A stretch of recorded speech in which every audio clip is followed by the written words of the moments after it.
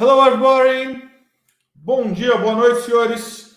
Meu nome é Fábio Teles, estamos aqui começando o nosso PGConf localhost.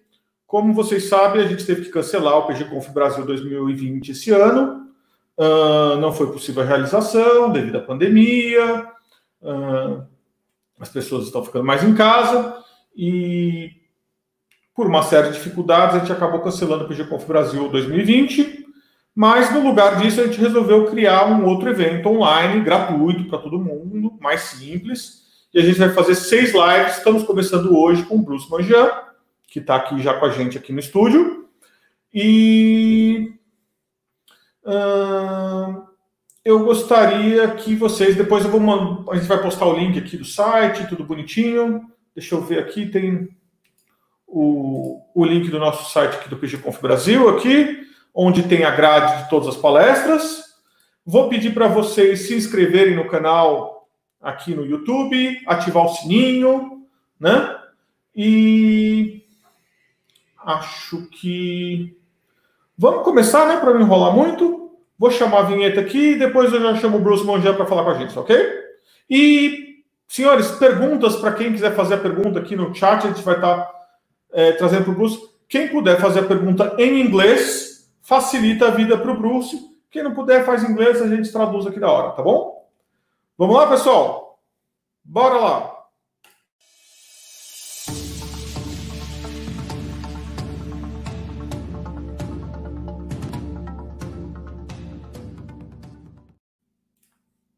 Hi, Bruce!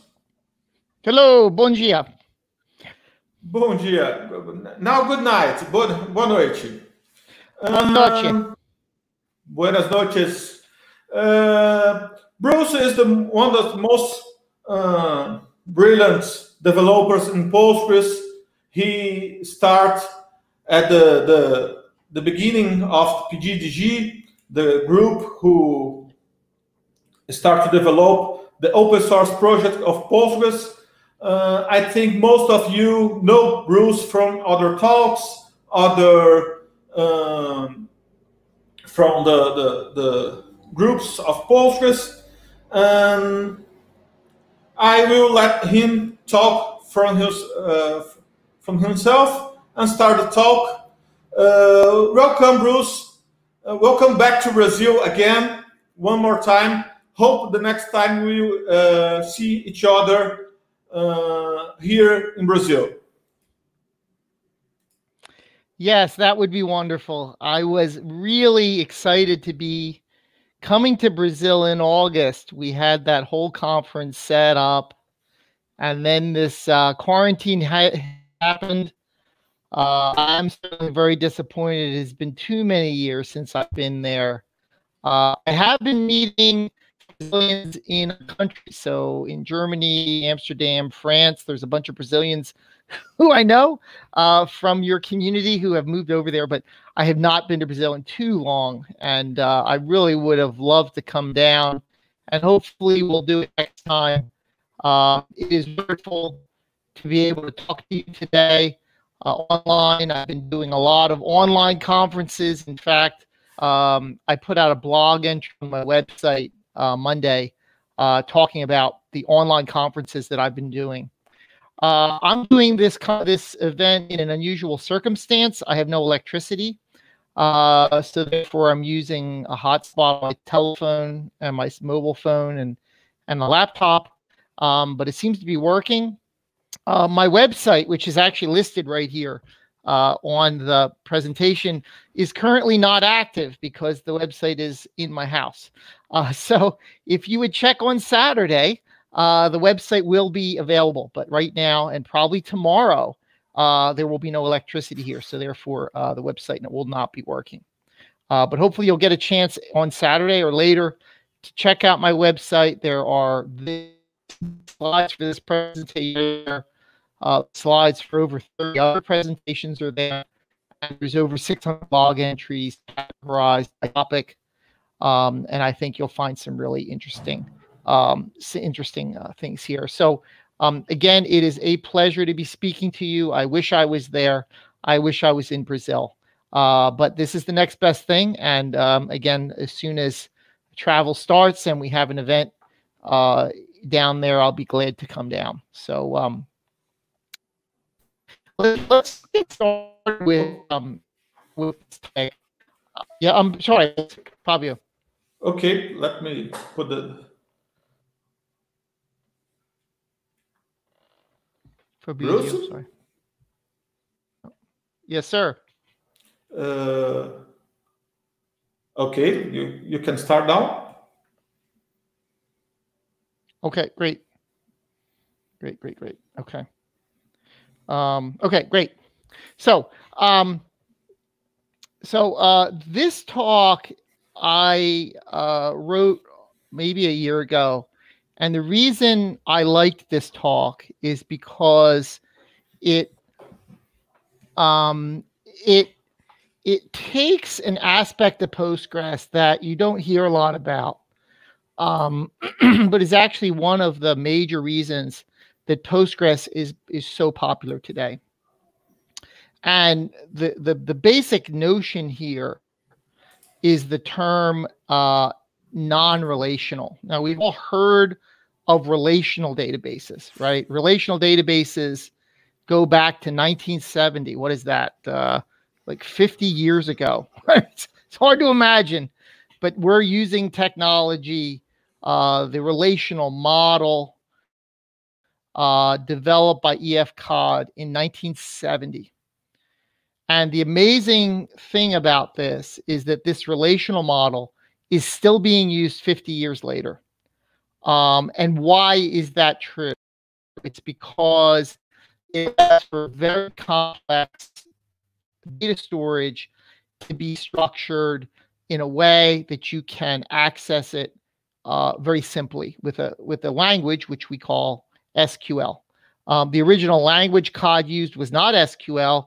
It was actually a language called Quell, but SQL was developed by IBM, and SQL is the language that we typically use today for relational systems. So we've had relational for 50 years. We've been using it for a whole bunch of cases. We've been using it for order entry and websites and many things. But the relational model that has been around for 15 years is not always ideal. There's a lot of people, particularly in academia, who think that relational is the only way to store data. And that might be true in the educational world, but in the real world, where you have a lot of requirements, relational is not always the best way to store your data. Okay, so let's talk about what is relational storage. So relational storage is basically rows and columns that are organized by tables. You can also is concept of normalization.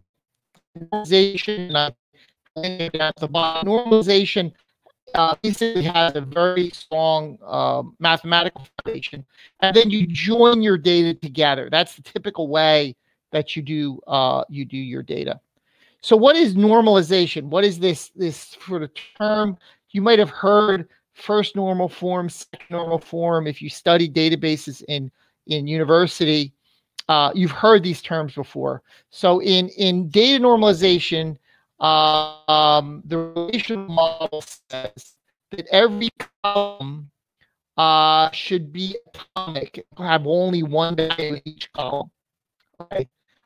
You shouldn't be repeating groups in tables. You should create a separate table for each set of related data, meaning you shouldn't join them together. And you should have a primary key for all your data. Okay, these are, and again, I have some websites there at the bottom that go into this 50-year-old structure of how to store data. But as I said before, first normal form and this relational model doesn't always work well in real world applications. Sometimes query performance suffers if you're having to join too many things together. Queries can become very complex. There is an inflexibility of storage depending on how you store your data. There's sometimes additional overhead and also indexing limitations. And I'll be talking about that, that in a minute. But the bottom line is that first normal form and the relational model works great for most use cases. But there is a significant set of use cases where it doesn't work well. And what I'm going to talk about today are those cases where relational storage, traditional relational storage, following guidelines do not work. And the exciting thing, and the reason I think Postgres has become so popular, is effectively its ability to not only do relational workloads, but to do non-relational workloads. And I'm going to go through 8 examples specifically of workloads where a relational model doesn't work very well, but Postgres, because it can do relational and non-relational together, offers like the best of both worlds. And there's almost very few relational databases that can do both the relational and the non-relational together. Okay. So let me stop now and ask, are there any questions that people have so far?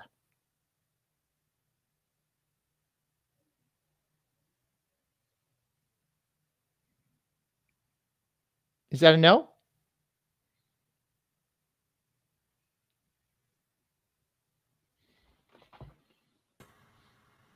Gentlemen? Hi, Bruce. No, there are no questions for now. Very good. Okay. Thank you so much. I just wanted to make sure everyone could hear me and everything was clear. Everything seems to be working well. Just sometimes your connection seems suffering some slowdown, but let's go ahead.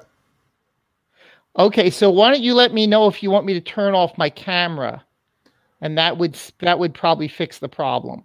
Oh, let's try that, please. Should we try that? Okay, I'm going to just turn off. I'm sorry about that. I have to, just really weird. Okay. Now your presentation is going. Yeah, I know. I'm back. I did the wrong thing. Okay.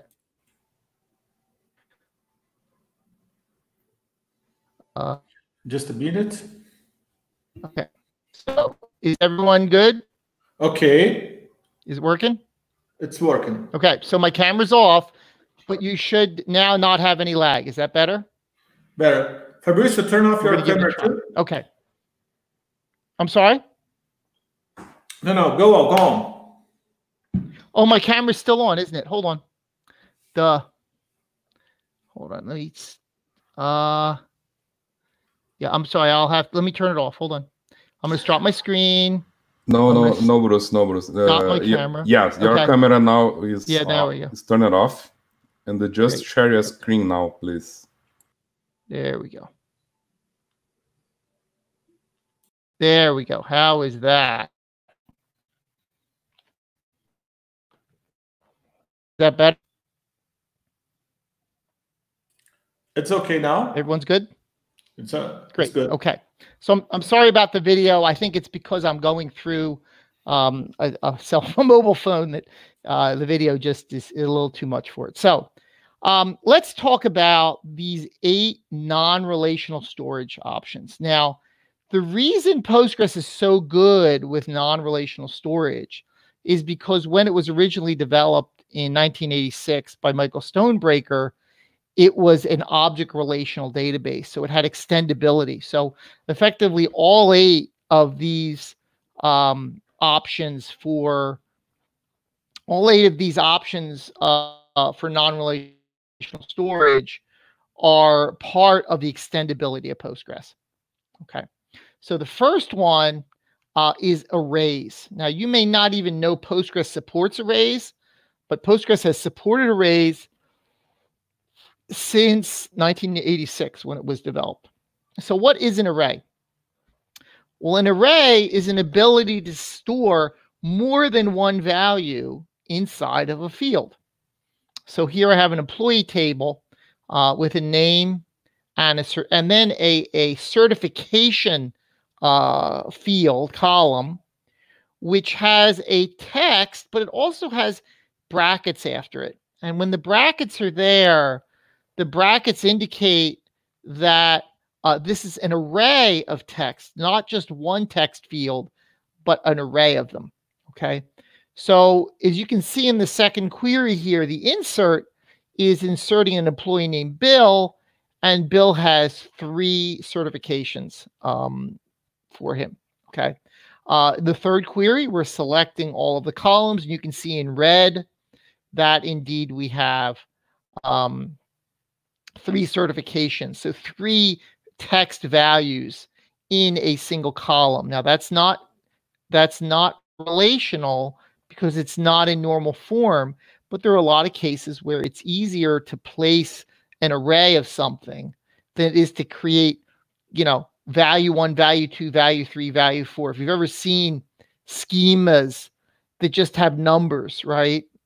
Because they don't know how many they're going to have, so they just number. Oh, let's just go to 10, right? Not a great system. Much better system is to have something like an array where you can effectively just put as many values as you want, okay? The last example, last query, uses an operator. Now, we're going to see this operator quite a bit. It's called the containment operator. And what it says in very concise form is to say, I want the name of the employee where ASCP is a value contained in, or I'm sorry, where certifications contains the ACSP value, right? So I could have a whole bunch of different values in this array. And this is basically saying, take the certification array and tell me if this value appears anywhere in that array. And you're going to see that containment operator over and over and over again in this talk, because containment is one of the major non-relational aspects of Postgres. Now, finally, at the bottom, we have a URL. And the URL there, and again, it doesn't work today. It'll work on Saturday, I hope. That URL, if you want to download the queries I'm using in this slide deck, you can download them from that URL and then run them, and you can see or play with the queries that I've been creating. You can index arrays. Here I'm saying, give me the first element of the certifications array. You can also use unnest, and unnest takes an array and it converts it to rows. So I've taken an array which had 3 values and I've created 3 rows out of it. In the same way, I can do sort of a join. Basically, I'm taking the name and I'm now unnesting in the target list, and now it spills out and it creates 3 rows. The same name is there, but obviously the certifications are now 3 different values. Okay. I can create an array. So here I'm selecting the values from the system tables in relkind, and I can actually use a function called arrayAg, which will convert a set of rows into an array. So unnest converts an array to rows, and arrayAg converts rows to an array. So again, back and forth. And this array capability is used in the Postgres system tables and so forth. So it is fairly popular. Any questions about that? I want to make one question, Bruce. So let's talk about the next one. This is a really complicated one. When somebody told me about this, I didn't know what they were talking about. Someone came to me and they said, "Oh, there's this range type, and we're going to add it to Postgres, and it's going to be great." And I'm like, okay.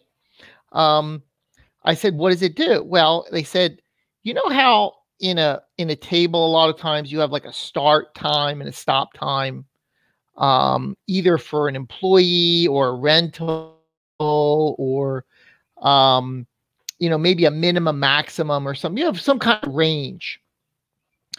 I said, yeah. And I said, normally they said you put, a start as a field and a stop as a field, and they're separate. I said, yeah. I said, well, they said in range types, you take start and stop and you put them together in one field. And I'm like, well, why is that useful? Right? Like, why? I've done it separately for so long. I don't understand why putting them together is so useful. Okay.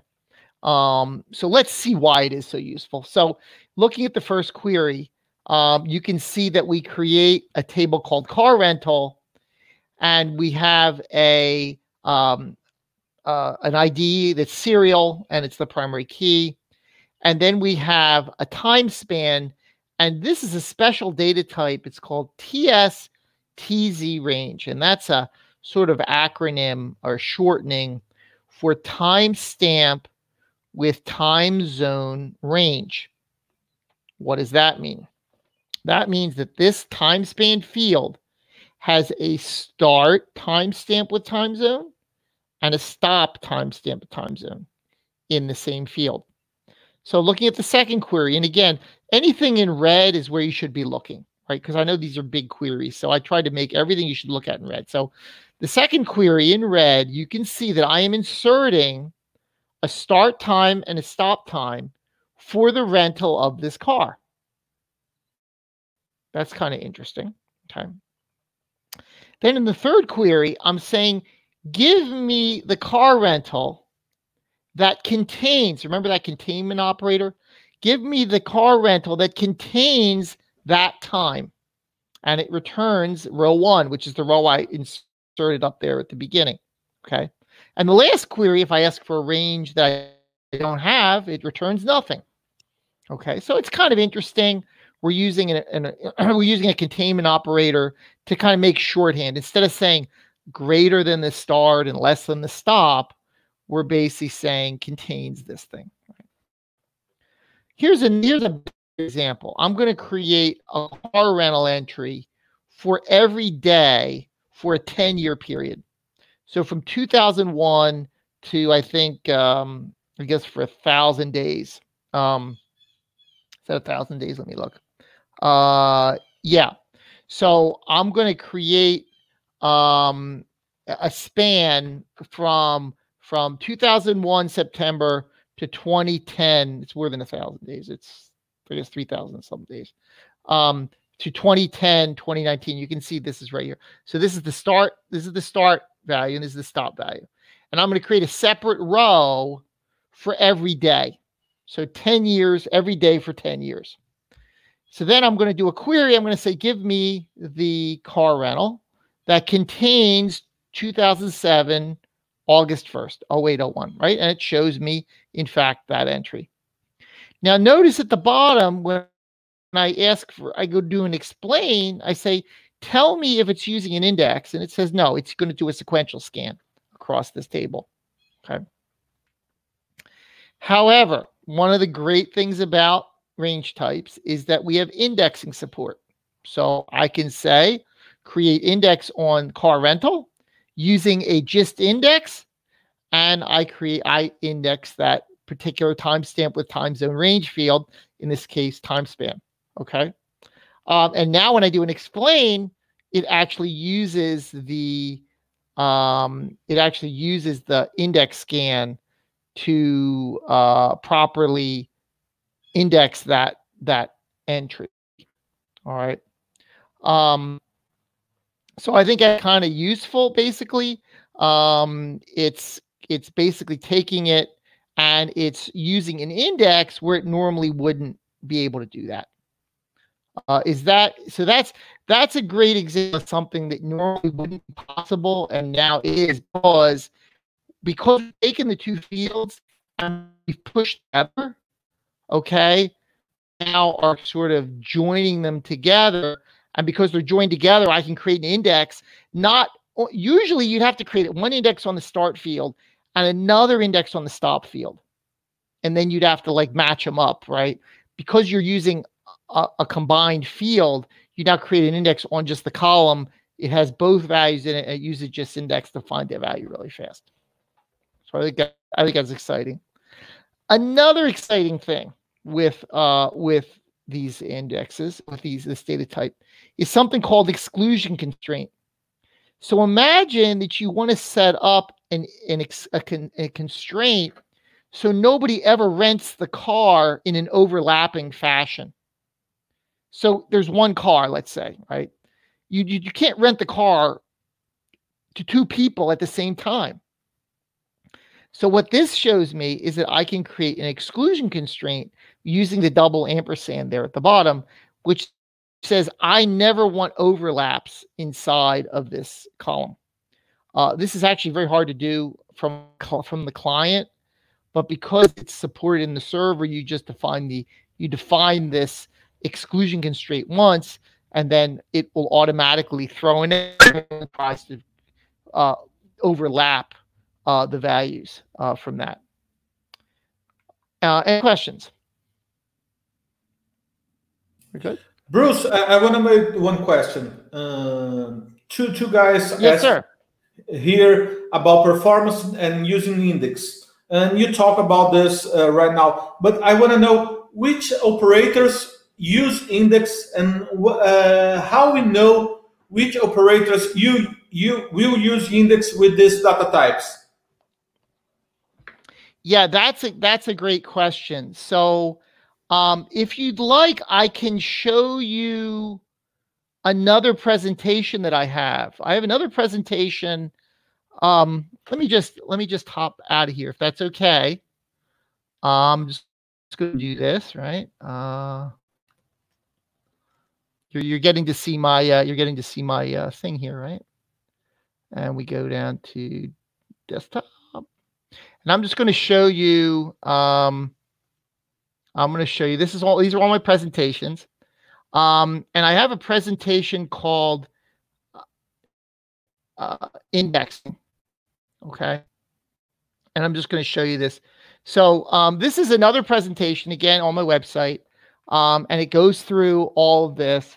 But it does have some really interesting queries, and the queries are these are the index types: gin, gist, hash, whatever.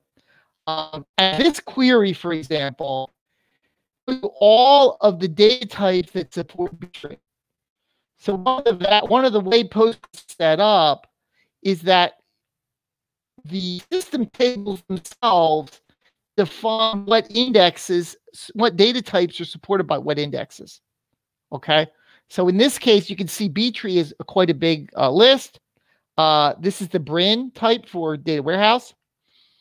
This is the gin type, which is primarily JSON and full text search, as you can see from this list right here. Okay, and this is the gist support. So you remember I said range type? Here it is, right here. So this is showing the gist index supports range types, for text search. It supports circle, box, JSON B, network, and polygon. Is that what you're asking about? Yeah, that's it. Great job, Bruce. Thank you very much. Great. And there's also something about SPGist. So again, if you want more detail, I do suggest that you take a look at this presentation. And I think there's a video of me giving it. So in fact, what's interesting, and I'm sorry I can't show you my website, but normally when I give a lecture that's multiple hours, I start with my Postgres as the center of your data center, which is another talk. I'll just show you what that one looks like, just so you can see. Right here, where is it? Right here. Okay. So this is the one that I normally start with, okay, which talks about extendability. The system table talks about extensions. It talks about installing languages. It talks about the indexing types.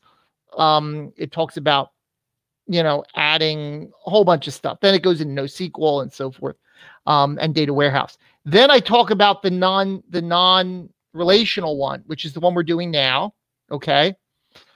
And then finally, I talk about the indexing one, the indexing talk, the one I just showed you.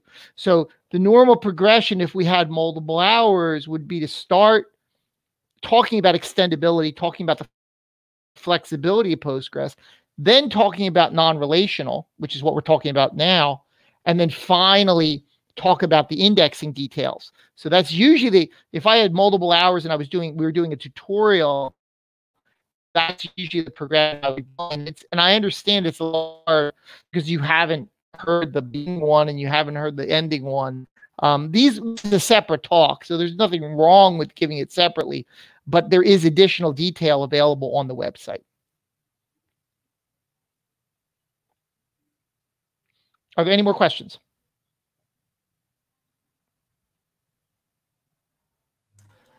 Bruce. Just one question here. Yes, sir. Bruno asked if the use of JSON is mandatory, or you can use B-tree when you use one type or another. So, if we go back over to indexing, okay, and I'm just gonna pull it up because that's a great question. A lot of people just want to use B-tree for everything. I think that's what the question is. And you can see Postgres supports a lot of indexing for B-tree. But B-tree, and in fact, range ops is listed as supporting B-tree. Okay. As are point and so forth. But B-tree is really specializes in linear indexing. That means that you're looking at something in one dimension. Right, so think of a number line. You have a very small value, right, and a very large value. That's where B-tree works really well. But gist, for example, works much better when you have a lot of duplicates, like full text search or JSON-B. And it also works really well when you have two-dimensional values, so points and ranges. Those are two-dimensional. Right? Boxes. Yes, you can use B-tree for a box. How do you index even a point? How do you index a point in B-tree? You can index the X value, but then how do you index the Y value? Okay. The way that, and I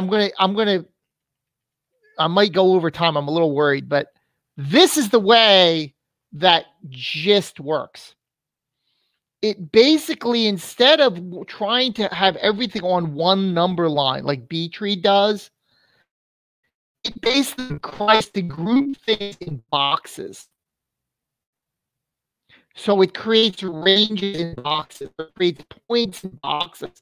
And instead of trying to do it linearly, look at a lot of points kind of close to each other. Let's put those on one next page, right? And then I have a whole bunch of ranges. I'm going to put those all on another index page. So what it is effectively this automatically balancing group of boxes and groupings, so that in B-tree, this would be very inefficient. You couldn't do it. Because if I took all these points, I just indexed them on X, like this point and this point have the same X value, right? But their Y value is completely different. So as you can see for gist, they're in completely different boxes. That's not possible with B-tree. So what I normally tell people, even though it's supported, okay, because it shows range types is supported by B-tree, you probably don't want to use B-tree for these. You probably want to use an index type that's more specialized for a range or for a two-dimensional type. Does that make sense? Great, Bruce. I think it's okay. It's fine. In fact, if you look at the bottom, it says B-tree support multi-value types like TX vector and range type is only for complete field equality comparisons. What does that mean? That means if you're trying to match something exactly, then you can use B-tree. But in most cases, when you're doing a search for points or ranges or JSON-B, you're not looking for an exact match, right? Or full text search. You're not looking for an exact match. You're looking for a very complicated, I want to know, is it near this point? Is this point in this box? Is this range? Is this particular time in this range? You're not doing equality comparisons. So in fact, it's good that I said that on the bottom slide. The support is there, but unless you're doing equality, equal, not containment, equal, then you probably don't want to use B-tree. Does that answer the question? Yes, Bruce, it's okay. You can go on. Great, thank you. Okay. So, number 3, geometry. Geometry, as I've sort of alluded to already, is a combination of an X and a Y. What you can see here is I've taken a dartboard and I've thrown 1,000 darts at it, and I've randomly put the darts on the board. So they're just random points on the dartboard. So you can see there's an X value and a Y value. Okay. You can do some interesting things with Postgres. So what I'm doing here at the top is I'm saying, give me all of the darts which are within a circle of 4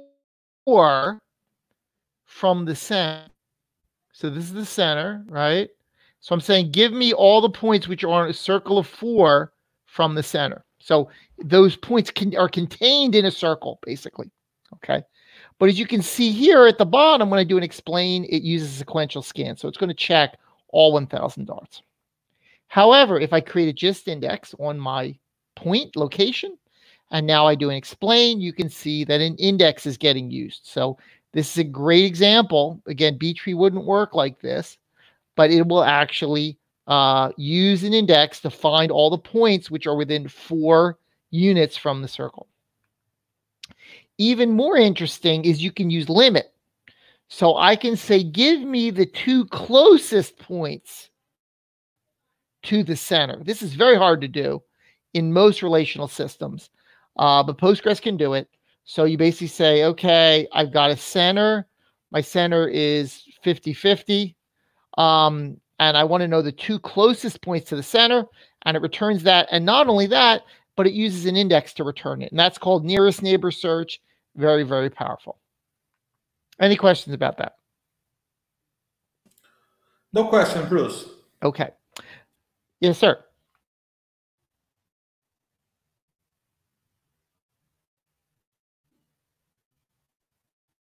A question?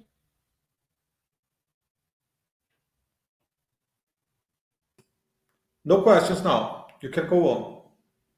No questions? No questions.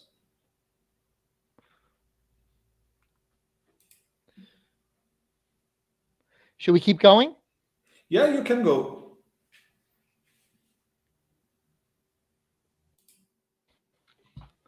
Gentlemen? Yeah, you can go on, Bruce. It's okay. Okay, thank you. I'm not going to spend time on this. XML is effectively, a structured language. Postgres can do XML. Here I'm loading in, an XML file of printer information. I can do XPath queries with XML. I can remove arrays from XML. I can convert XML to text. I can do XPath queries with text. I can do non-root queries. I can do unnest. Remember, we saw unnest as part of arrays. Now we're using it for XML. I can do something like give me all the printers that begin with HP, for example. You don't see a whole lot of XML anymore, but you're aware that Postgres does support it. Probably the biggest non-relational feature in Postgres today is JSON. Postgres has 2 JSON data types. The first one is just called JSON. It stores JSON as a text field. It's similar to XML. And of course, there are a lot of support functions for it. So here, I'm loading in an XML JSON file. I'm basically from Muckaroo. It's basically a place where you create JSON data. So I'm loading in a friend table.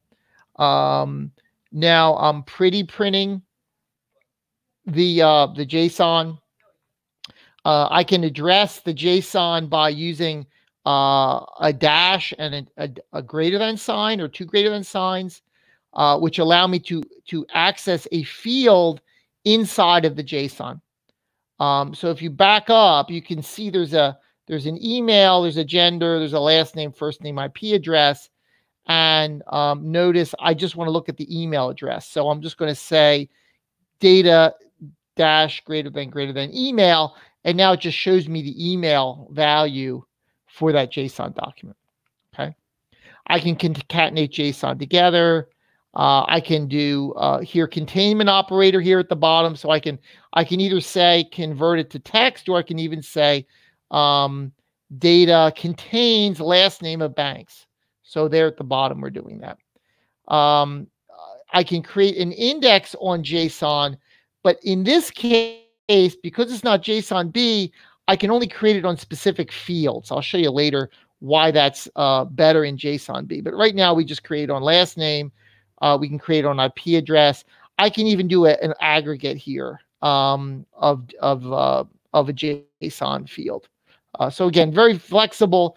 It's sort of like you're taking relational and you're adding JSON to it. Now, JSON-B is really the powerful one. That's the one that most people are using today. It's like JSON, except that Postgres understands the native JavaScript data types like text, number, Boolean, null, and subobject. You can create an index on all the keys and values. I'll show you an example of that. It is stored in compressed format. The keys are sorted, so you can binary search to find them. It does not preserve key order and does not preserve white space, unfortunately. So if you need those, you have to use the ordinary JSON data type. It also retains only the last duplicate. So let's take a look at an example. Here's an example at the top of JSON, and you can see that it has preserved a duplicate name in the JSON document, and on the right it has preserved the space around the colon. If you take a look at the bottom one, you can see that the duplicate name has been removed, and the colon has been removed. The space before the colon, I'm sorry, has been removed. So you see the space is gone, and the name is only Andy because it only takes the last one. So this is sort of a surprising, if you're worried about this kind of thing. But you can index JSON very easily, JSON-B very easily. We create a table, we insert, and now if we want to create an index, instead of creating a gist index, we create a gin index, and we don't index the first name or the last name or the email address. We just index the entire field. And this is only possible with JSON-B. And as you can see here, if I say, give me all the data rows where the last name is Banks, it automatically uses the friend to index here in blue. If I ask for first name of Jane, it uses the same index. If I look for IP address, it uses the same index. So the great thing about this is that when you create this index right here on the field itself, you're creating it on every key and every value, and this is tremendously powerful. Any questions about JSON-B?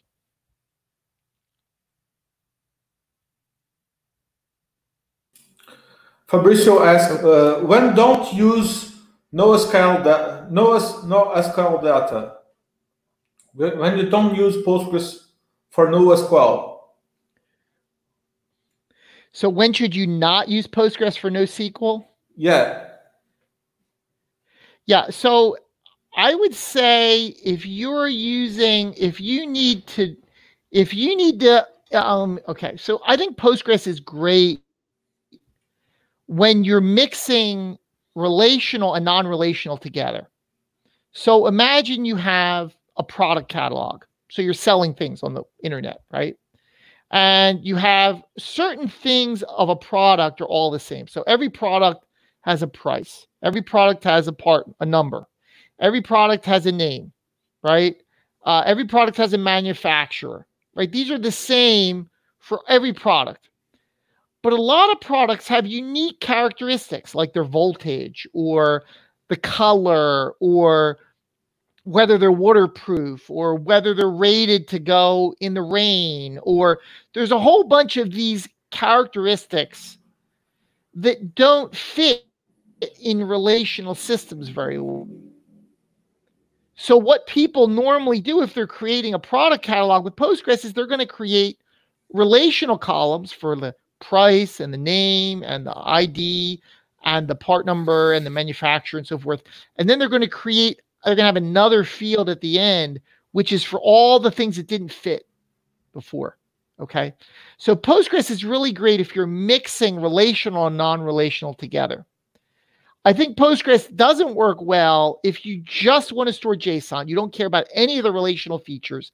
You don't want transactions, and you want to store JSON on 20 or 50 different servers. And you don't care about transaction consistency. You don't care. In those cases, you're probably better off using Cassandra or Mongo or something that is designed to be multi-server. It's designed not to worry about transactions. It's designed not to worry about queries. And you have a very simple access pattern, okay? There's not a whole lot of applications like that, but there are some where everything is only JSON. You have so much data that you can't fit on a single server. You never want to analyze it, and you just want to dump the data in and get it out. That's not a good use for Postgres. I think Postgres is great when you want to do analytics on it, when the data is going to fit on a single machine, and when you like the transactions, you like the durability, the schemas help you, and that's most workloads. But I think I would say that's the answer. Does that make sense? Yeah, that's great. We have another question. Let me see. Gustavo asked, which case you use JSON or JSON-B? Right. So I think I'm going to back up here. I think the only case where you're going to use JSON and not JSON-B is if you have a JSON document and you want to put the whole document into Postgres and you want to take the whole document out of Postgres. You never want to look up fields. You never want to index it. You just want to put the document in and take it out again. Right? I think JSON is great for that. But if you're ever going to want to do analytics on it, if you ever want to pull out fields, if you ever want to do indexing, JSON-B is much better. Okay. Another one. Bruno asked if JSON-B index everything inside JSON. Yes. So when I create this index here at the bottom, it's taking that data field and it's actually taking every key and every value and creating a GIN index that references those. Yes. If you look at the other slide deck, I have an example of how it works. So if we just look over here real fast. So here's an example. Where is it? Oh, here.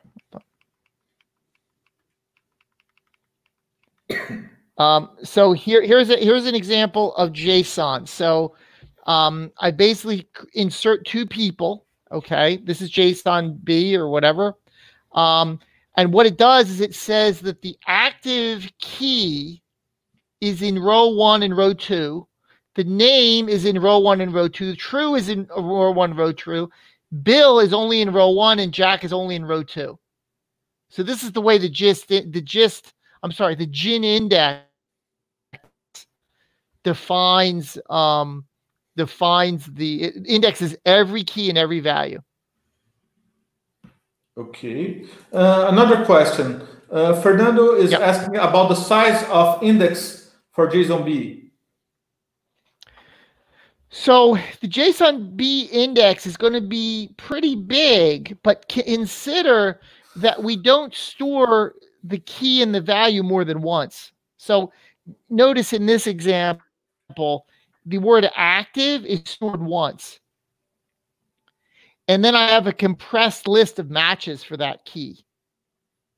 The word name and the word true only stored once. And then I have a list of matches for that key. Okay. So if I have a key called name, I don't store name for every row. I store name once, and then I store all the matches for that that Great. key or that value. Does that make sense? Yeah. Another question. Sebastian is asking for recommended case for JSON-B. So recommended use case? Yeah. Yeah. So I think the example I gave earlier is a good one where you put some of. Remember, I said at the beginning that relational systems don't always work well, right? And in a typical product catalog, end up creating a whole bunch of columns that mostly are empty, right? So if you have one part that needs to talk about its underwater rating, you need to create a column just for that. What JSON-B is great for is mixing a whole bunch of duplicate data that isn't really structured, and you don't want it to be structured. You just want to you want to sort of attach a JSON-ish. You want to attach this data to a regular row. The best example I heard, and I'm going to go back to this other slide deck because I think it's pretty illustrative. The best example I heard is that administrators have said, if I create a table with a JSON document, I can just index the JSON-B field, and I don't have to worry about indexing anything else. Because no matter what they put in that document, it's indexed. So it gives a lot of flexibility because you don't have to predefine your index. You just basically say anything in that JSON document is going to be indexed. So you don't have to set up a very rigid structure for your relational system. You can basically put a couple fields and then just put a JSON document for everything and then just index that thing. And then whatever you look up, it's going to be indexed. Does that make sense? Okay. Another question. Yuri is asking about the storage size of JSON-B versus JSON. The storage size. Okay. So the storage size of JSON is basically going to use what we call LZ compression. So it's basically going to take a long string and it's going to compress it down. For JSON-B, I think the storage is a little bigger because we can't compress it as well. But if you have a lot of duplicates, then it would compress really well. So I think JSON-B is bigger. I would guess. JSON-B storage is going to be a little bigger. But again, it depends. If you're not going to be indexing everything and you're not going to be looking up anything, then you probably use JSON. But if you want to index it, you want to look up stuff, then JSON-B is much better. Okay, I think it's okay. Just one more. Bruno, I think he was having a problem with JSON. In case of dump, data loss is normal. For example, after restoring to a new version of Postgres, you have any case of data loss? So JSON? what's interesting about all these data types is they're all transactional. So I've never heard of a case where the same transaction control integers and text and timestamps, control JSON and full text search and arrays and all this stuff. So there is no shortcuts to this. As far as I know, every data type has the same durability. There should never be any data loss for any of these data types. So I've never heard of a case where JSON data was lost or got corrupted. I've never heard of that. Okay. One more question about JSON. It's if you can talk about the function JSON path query and indexes. Right. So JSON path query, is that what you're asking about? Yeah. Yeah. So let's look at this query right here. So we're using the containment operator, right? And we're looking up just a simple key and value. Okay. That works for a lot of cases, but there are some cases where you want to do very complicated queries against JSON, where you want to say, I want all the rows that have this top level key and one of these subkeys, and the subkeys have to have values that are in this range of values. So it gets very complicated. So the simple case, and I don't have an example, unfortunately, but the simple case is just containment, key value. Okay. There is a JSON path capability where you can basically create like a query language.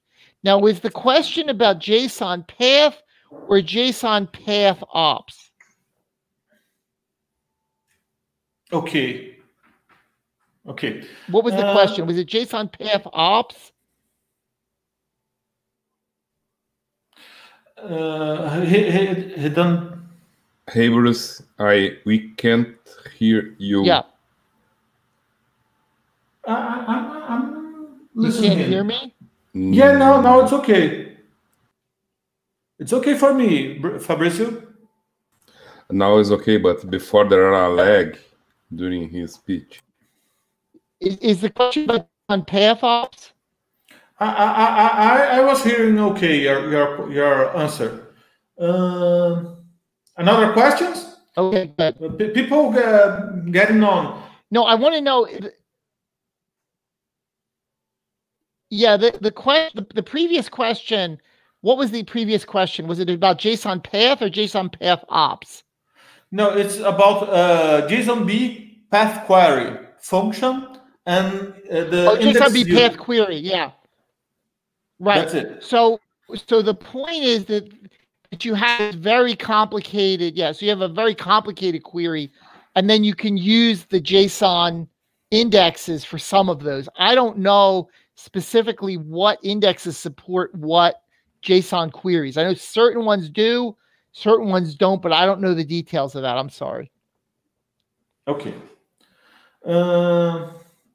Let me see. Another question. This is not about JSON-B. Fabiano asked, Postgres has the L3 extension, but is there another way to use Postgres like a graph database?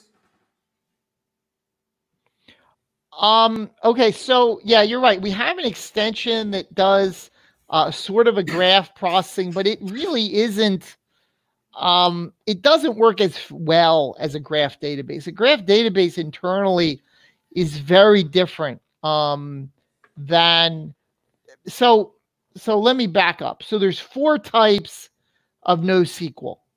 4 types. There's the key value.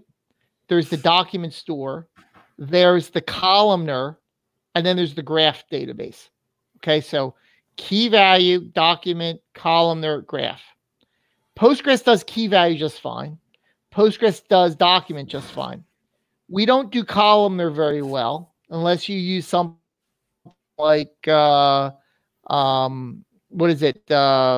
Citus. And we don't do graph very well. You can do graph, but it's not as good as a graph database. And I don't know when we're going to have something that does as well as a graph database, but you can kind of do it, but it doesn't perform as well, I think, as a native graph database. But you think with new storages, we will have new storage better. We're going to have columnar. Yeah, somebody's already working on something called ZStore, which is for columnar. I think that's VMware, or is it Pivotal? Pivotal is working on that. And then I assume somebody else will come up with the storage engine for graph database. Yes. Okay. Another one, Bruno is asking, you said that all these cases are transactional. Yet that's right. Is there a specific parameter that only takes care of this NoSQL case in PostgresConf? No, There's no way to, it's always transactional. You can't change that. Okay. So I think it's fine. We can go on with your presentation. Okay. So it's currently at it's currently an hour. Should we take another 15 minutes, or how do you want to do this? We don't have to end too soon. You can take your time. We're supposed to go an hour. No, okay, so I'm going to go another. I'm going to go another 15 minutes, and we'll finish up. If that's okay with everyone? That's pretty fine for everybody. Okay. So there's two more types I want to talk about. One is a row type. You may not be aware of a row type, but a row type allows you to create a type which is a combination of other types. So in this case, I have created a type called driver's license. And I've now created a truck driver table which has a license field, and the data type is a row type. So this field has three fields inside of it: state, ID, and valid until. If I do an insert, I can insert the person's name, default value, and now when I go to insert their license number, I have to specify all three fields for that one driver's license field. Okay. I can, if I do a select, you can see the driver's license now appears, as a combined field. I can even, at the bottom there, I can actually look inside the license field and pull out just the state field inside of it. Okay. You see row types used a lot with triggers. You don't see it used too much with applications, because the application, if it gets a row type, it might not know what to do with it because it's just three fields kind of scrunched together. So I don't recommend this all the time, but particularly for things like triggers where you're moving rows around, this is very convenient. Any questions? Okay. So finally, I want to talk about character strings. Now, this is a fairly long section. And again, I want to finish it in 15 minutes because I know it's getting... I want to talk about why character strings are so important in terms of Postgres and non-relational storage. So what I'm going to do in this query is I'm going to load some fortune files from FreeBSD. Okay, so I'm going to load in some text into Postgres. Okay. And now I'm going to look for all of the fortune fields that have the word underdog. Now, if you look at the first query, I used underdog with a lowercase, doesn't find any. Second one, it finds it. The third one, I actually lowercase the column, and then I compared it so it found either lowercase or uppercase. And you see this a lot in applications where they're trying to match upper and lowercase. Here's another example of if I create an index and I say, look for the lower of underdog. What's surprising is it doesn't use the index. And the reason it doesn't use the index is because instead of comparing line, I'm comparing a function call on line. So the system can't use an index if you haven't indexed on that function call. How do you fix that? You can, in Postgres, you can create what's called an expression index. So here I'm creating an expression index, and I'm indexing not line, but a function call. And now when I use the same function call in a query, it happily uses the index I just created. Here's another example, prefixes. If I'm looking for a prefix, I want to know all of the fortunes that begin with that prefix, MOP. Work just fine. However, it does not use an index. There is a way of fixing that if you use a special index operator called text pattern ops. You can now do a prefix search, and you'll notice at the bottom that it happily did an index scan on that field. Here's another example. I'm doing combining the two. I'm doing a lowercase and then a prefix. Again, does not use an index, but now I can combine my expression index with my text pattern ops, and now I do this and an index is used. So again, combining text pattern ops and expressions indexes. Now that's very simplistic. What about full text search? Full text search is part of Postgres. It is a part of the transactional system, just like JSON, just like range types. It supports prefix searches. It supports whole word searches. It can do and or not searches. It technically converts words to lexemes. It supports 21 different languages. You can remove stop words. You can do synonyms and transformations. So here's an example. If I look at this string, the word I and can are actually stop words. They aren't indexed.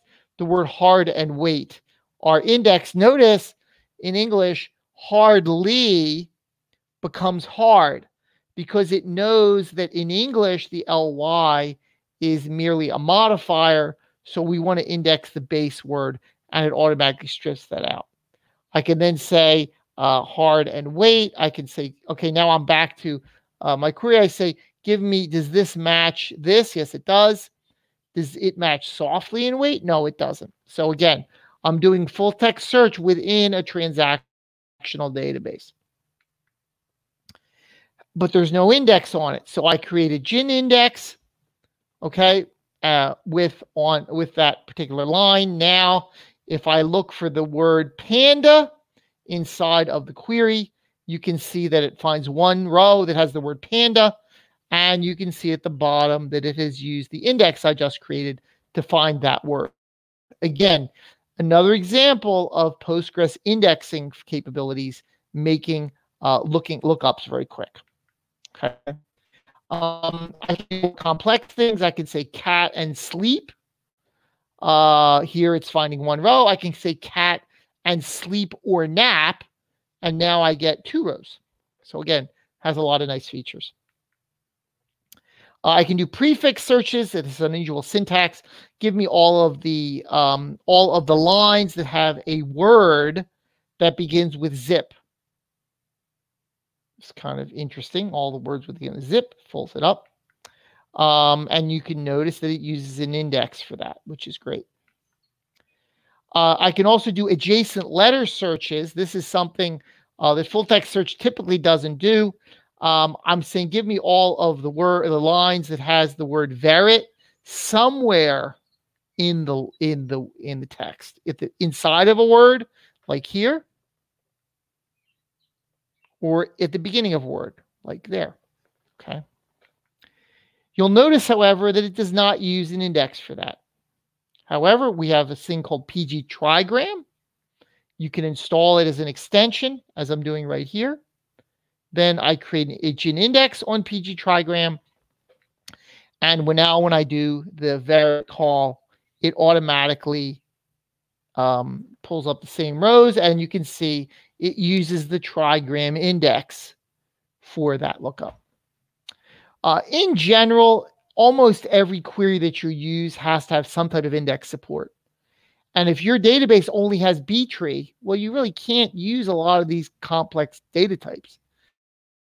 These non-traditional data types typically need a gin, a gist index, something sophisticated to allow it to index these non-relational data types, and Postgres does that very well. I can do word prefix searches. I can say, give me all of the lines begin with zip. And again, it uses the trigram for that, using a different syntax. Okay. I can even do similarity searches with trigram. And basically here I'm saying so much for the plan, and it's giving me 3 rows that it thinks are similar to that phrase. I can also do, and it uses an index for that, which is really nice. all of the index created in the section, sort of as a summary, okay? And these are all of the data types supported by the containment operator. So you can see a lot of them we did here before. JSON-B, range types, TS query, okay, circle, arrays, all right? These are all containment operators that we used in different parts of this presentation. And now I'm showing them to you all together, basically. Okay. The ones in red are the ones I showed you. The other ones I didn't show you. Actually, range I did. Array, any range I did. Oh, I'm sorry. Is this one I showed you, but not this one, because this is a range versus a range. This is a range versus an element. So this is the one I showed you. So all the red ones I showed you. But again, we have a lot more that are available. Okay. So the big great thing about this is just the ability of Postgres to do some amazing things with non-relational data. Just be aware that non-relational data is not always great. You do too much non-relational data, you end up looking like this squirrel, where you've got kind of stuff all over the place. So non-relational storage is great. Just make sure you're using it at the right times. And don't use it maybe for everything, because some things are better in a relational storage. Some things are better in a non-relational storage. The great thing about Postgres is you can do both.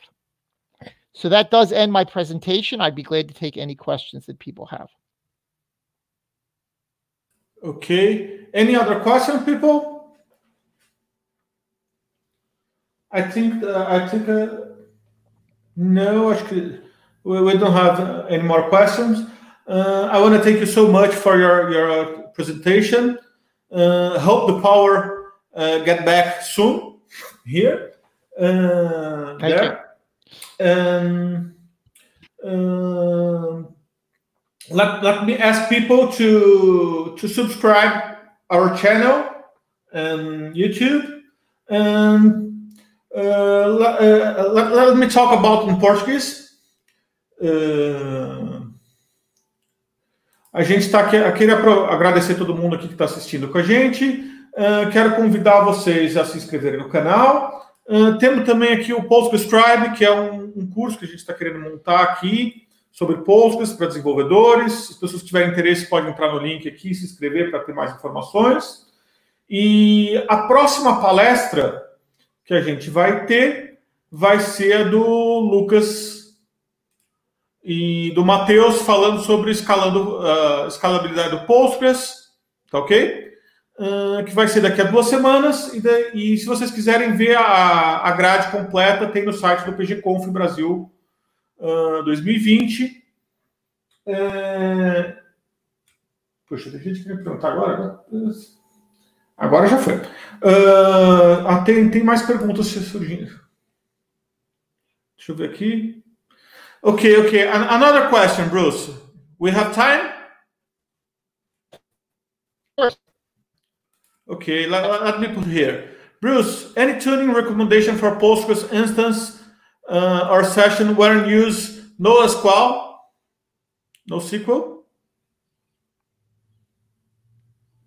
I'm sorry, the question is... if you have any tuning recommendation for Postgres when your session using NoSQL?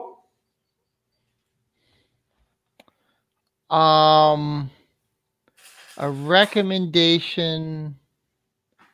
I think I answered that before, but let me just say it again. The relational system is great if all your rows are going to be the same, right? But the reason that all these NoSQL systems work really well is when you have non-atomic data like range types, or you have JSON, or you have full text search, where you want to do complex analysis that doesn't really fit in the relational model. So it's not really just JSON and NoSQL. It's a lot of these things that like full text search and range types and arrays and so forth, which really gives you a lot of flexibility. When I use your application for databases, when I didn't have these features, I had to do a lot of really hard work to make something fit into a relational model. The great thing about Postgres is it offers so many features that you can do almost anything, right? You have arrays, you have GIS data, you have full text search, you have JSON, you've got a range that you need indexed. All those things are supported. And there's almost no other database that does that. And I think that's really the great part about it. Okay, thank you very much, Bruce. Again, hope you can go came to Brazil next year, and we will wait for you at next year. Fabrício, do you want to say something? Thanks a lot, Bruce. A lot. Hope we can meet next year, or maybe this year in another place. And thanks a lot for accept our invitation for this presentation. Thank you. All right. Thank you, everybody who are watching us. Hope we see you again in next 2 weeks. So bye-bye for everyone. Good night. Good night. Boa noite. Boa noite.